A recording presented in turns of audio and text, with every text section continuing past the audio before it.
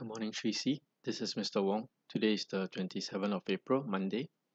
Alright, so for today, we'll be going through last week's homework, plus today we'll be starting on length, just a bit of P2's work, and then after that, we will do some work on length and also just finish off the running revision 2 that we have over here as well.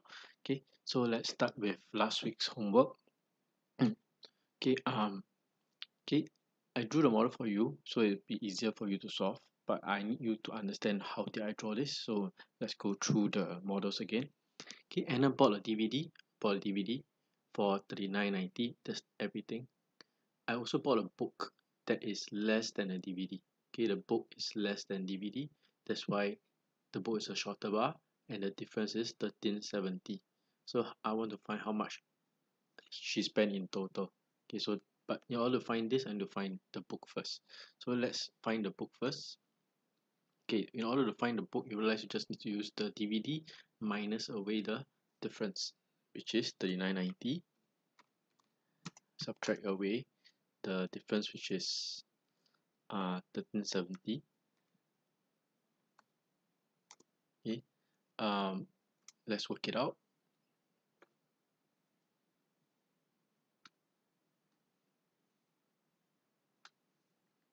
Okay, so $39.90 minus away $13.70, 0 decimal point, remember decimal point, and 26.20. Okay, so it's $26.20. So that is the book. So you can actually update in your model if you want to. Okay, so now I know the DVD, I know the book. All I need to do is to add them up all together. So $39.90 add $26.20. Okay, let's calculate that out. So $39.90 plus $26.20, 0. Regroup the 11, become 1, become 16, regroup, become 6. So it's $66.10. Okay, so that's the cost of the book plus the DVD added together. Okay, so this is what I should see for every single question. The layout should be like this. So let's write the answer statement down. She spent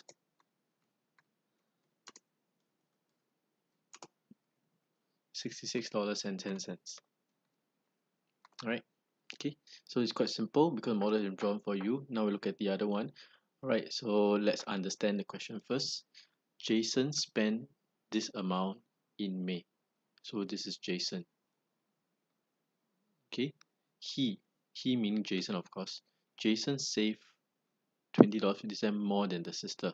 So whenever you see more than less than, straight away you know it's a comparison model. Okay, because you're talking about difference here. Okay, a part whole model cannot show the difference. So use a comparison model here. So Jason saved more. Jason saved more. So Jason must be more. While sister must be less. So you need to tell yourself that you need to see it for yourself. Okay, that Jason has more, sister has less. So let's start, and then let's see how much what they want. They want you to find how much they save altogether, which is the total. So you're finding a total again, like question 2. So let's start. Okay, I know Jason saved more, so this is Jason. This is the sister. This is the difference. The difference is $20.50. And I know Jason saved a total of $45.60.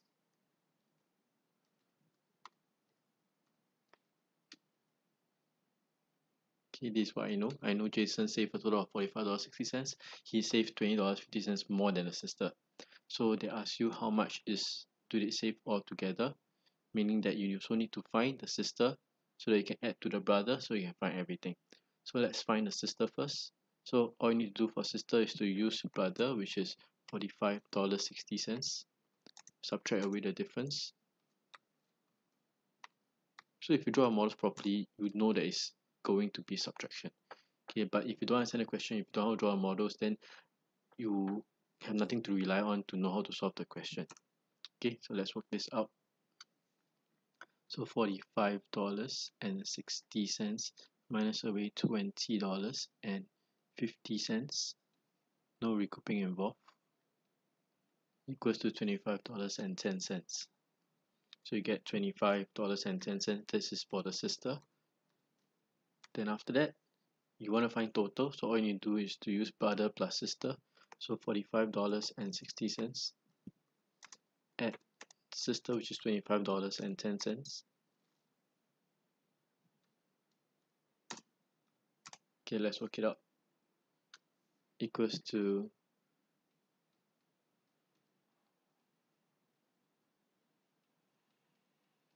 okay 0 7 decimal point 10 regroup becomes 7.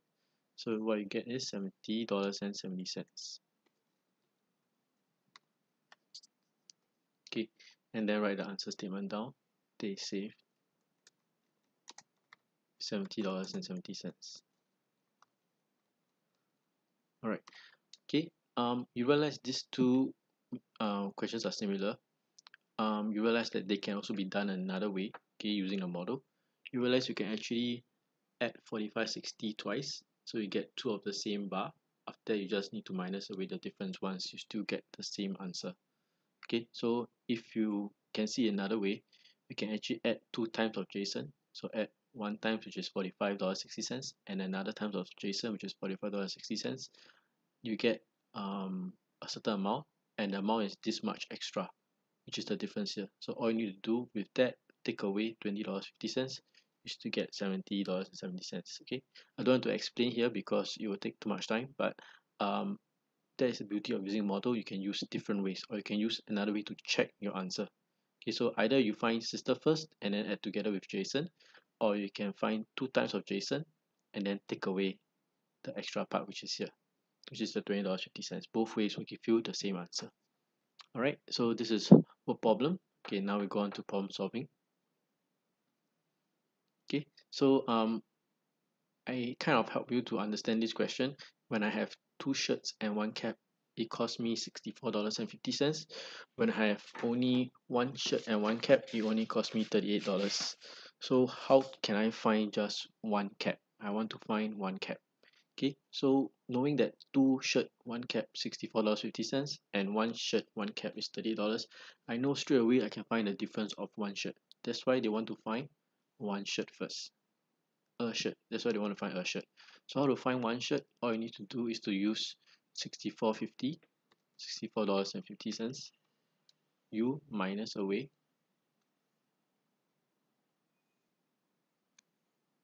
one cap and one shirt, $38.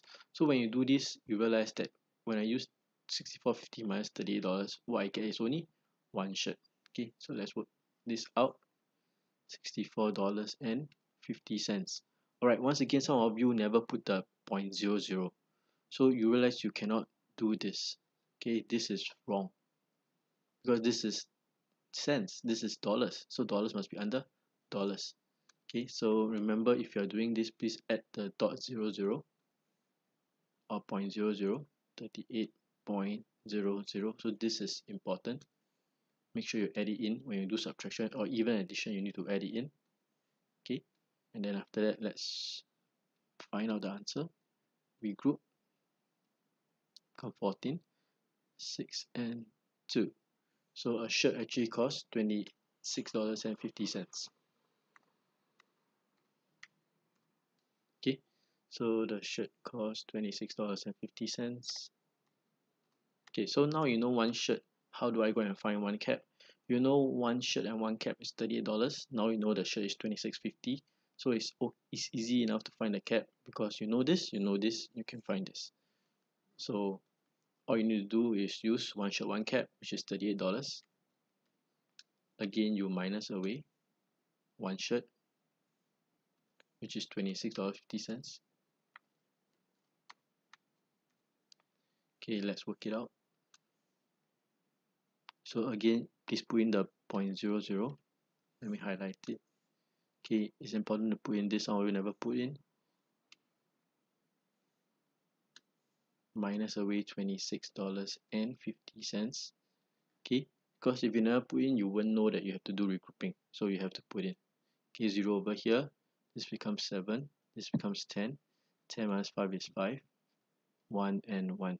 So the cap actually costs $11.50.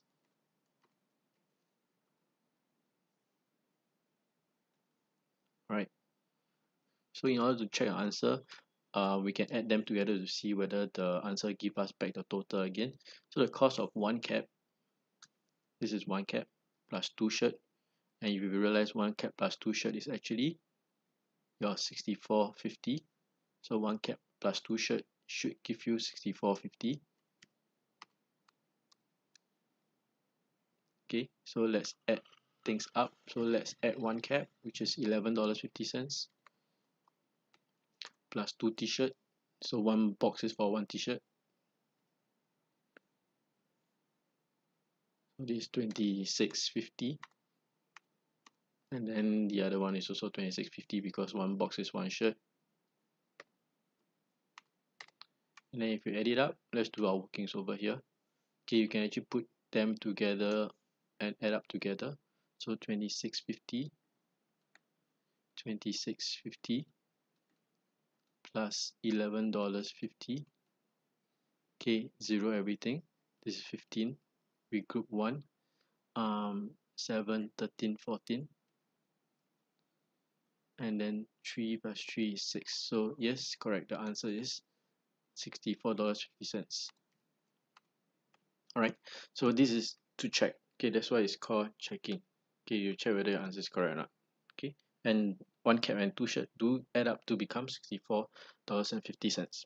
Okay, so this marks the end of money. So the next chapter we'll start on is length. Okay, so let's just finish up last week's homework, which is running revision 2, question 9 to 12, just page 3. Okay, so this is a number pattern, and some of you gave me the arrows, some of you never give me the arrows. You realize this number pattern is a bit different. 1 to 1, next one is 5, 30, something else, and then a very big number. So you have to think beyond just plus and minus. Maybe it's multiply. So let's try. 1 to give you 5, you multiply by 5. 5 to give you 30, you multiply by 6. So you see times 5 times 6. The next one should be times 7. And then the next one should be multiply by 8. So let's try. Okay, so 30 multiply by 7 give me 210. And then let's say 210 I multiply by 8 is 0. This 8, this 16. Okay, and it's correct. Okay, so answer is, the question mark will be 210. So you need to go beyond plus and minus sometimes. Okay, so I want to see the arrow, I want to see the relationship. Okay, so question 10, after putting 89 apples, so this is my total.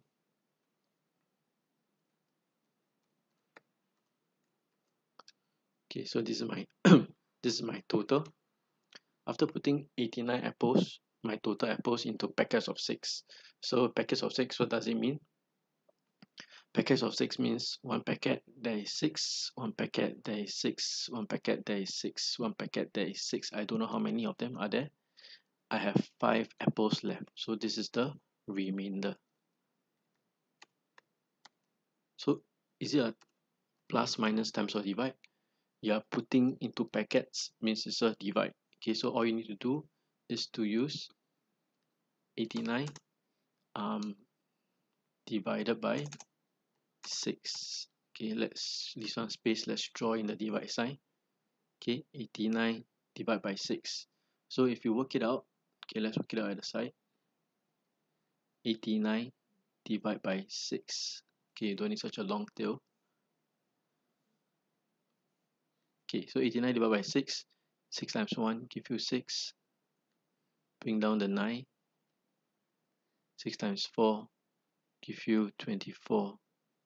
and then you realize you have the R5. Okay, make sure you write down this R5, and this R5 will represent your 5 apples that is remaining, that is left behind.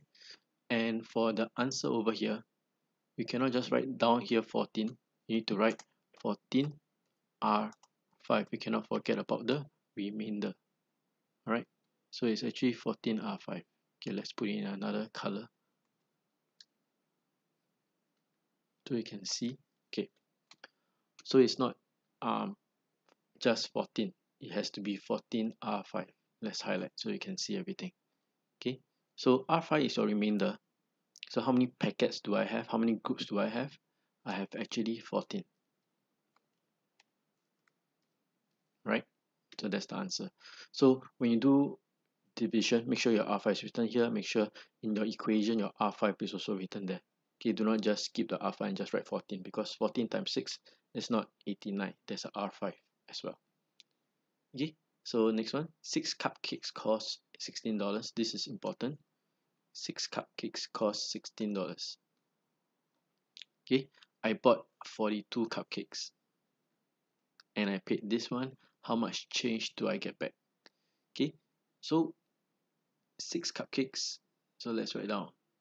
So 6 cakes, okay, just keep it simple. 6 cakes is $16. So if 6 cakes is $16, 24 cakes, how much would that be? Do I multiply 16 by 24? I can't. I know 6 cakes is 16. So how much is 24 cakes? So you realize over here, 6 cakes to 42 cakes, you realize you multiply by 7. So all you need to do is to find 24 cakes. All you need to do is also to multiply by 7. Okay, because 6 cakes as a group of 6 cakes, to get 42 cakes is 7 groups. So if you need 7 groups of 6, means you need 7 groups of $16 too. So all you need to do is to use 16 times 7. And 16 times 7, if you work it out, let's work out by the side. 6 times 7, 42. 7 plus 4, 11. So this is 112. And all you need to do is to use $120, which is what you gave the cashier, what you paid, minus 112. This one you can do mental sums.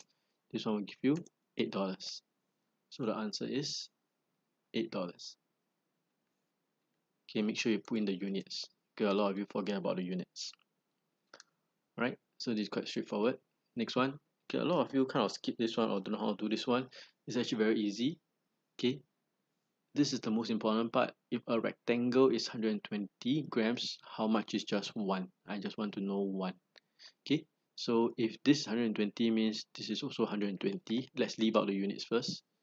And if there is 120, this block over here is also 120. And I know that they are balanced. Okay, this is balanced. If it's balanced, means whatever is on one side is equals to the other side. So I know straight away 120 plus 120 will give you 240. So actually this big circle here is actually 240 because they are balanced. Okay, so these two is equals to this. Okay, so now I know, now I can use this chart in this diagram over here. I know the big one is 240, and but the irritating part here is that there is two small little balls over here. So you realize all you need to do is to actually take away 2 balls from the right side, and at the same time also take away 2 balls from the left side. So now you know that actually if you count in total, 6 balls, 6 small balls is actually equals to 240. So in order to find one ball, all you need to do is 240 divided by 6 will give you the answer.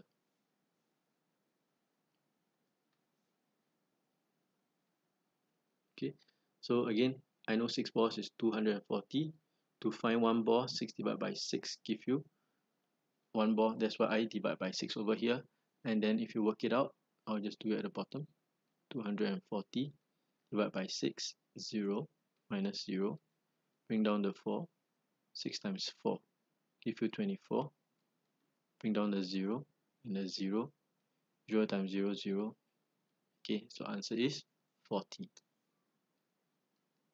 Okay, and that's why one small ball is your 40, and make sure you put in the units, which is grams. Okay, the final answer must have the units.